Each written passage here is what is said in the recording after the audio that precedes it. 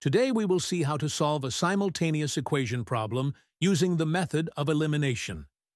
The basic idea behind this method is very simple. We try to remove one variable completely by combining the two equations. When we add or subtract the equations correctly, one variable disappears and the problem becomes much easier to solve.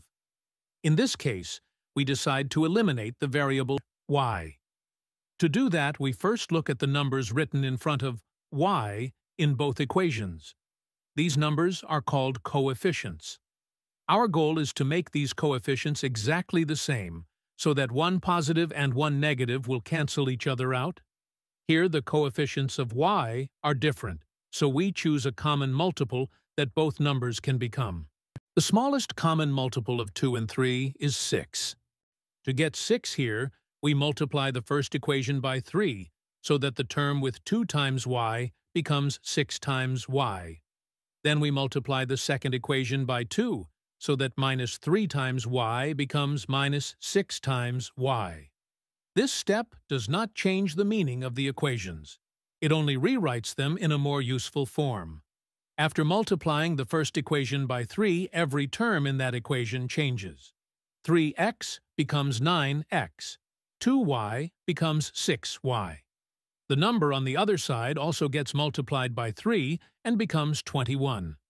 Now we do the same for the second equation. 5x becomes 10x. Minus 3y becomes minus 6y.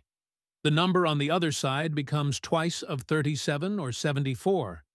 At this point, both equations contain 6y and minus 6y. This is exactly what we wanted. Now we add the two equations together. When we do this, 6y and minus 6y cancel each other out and become 0. That means y disappears completely. We are left only with terms involving x. 9x plus 10x gives 19x. On the other side, 21 plus 74 gives 95. Now the equation is much simpler. We have 19x equals 95. To find x, we divide both sides by 19. When we do this, we get the value of x as 5. Once we know the value of x, the problem is not finished yet. We still need to find the value of y. To do that, we substitute the value of x back into one of the original equations.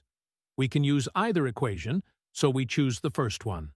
We replace x with 5. 3 times 5 gives 15. We subtract 15 from both sides, which leaves 2y equals minus 8.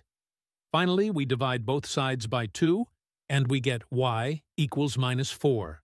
See, it was so simple. This is how the method of elimination works. Now let me know in the comments what will be the values of x and y for this equation. Like, share, and subscribe. So good.